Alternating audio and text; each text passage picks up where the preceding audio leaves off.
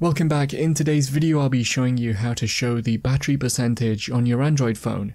Remember to leave a like and feel free to subscribe if the video helps. Let's get into the method. If your device supports this feature, we need to find the correct page to enable it. Open the Settings app and use the search option to look for battery percentage.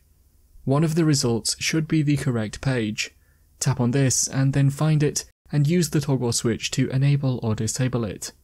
If you couldn't find it with this method, search for battery in the settings or navigate to your main battery settings page and see if it is one of the options in here. That's how to show the battery percentage on your Android phone. Click the card on screen now to watch a video of mine showing you 10 easy ways to speed up your Android device. If you have any questions, then let me know in the comments below, and if you did find today's video helpful, remember to leave a like and feel free to subscribe for more tips in the future. Be sure to stick around to see some of my other videos that you might be interested in. Thanks so much for watching, and I will see you in another video.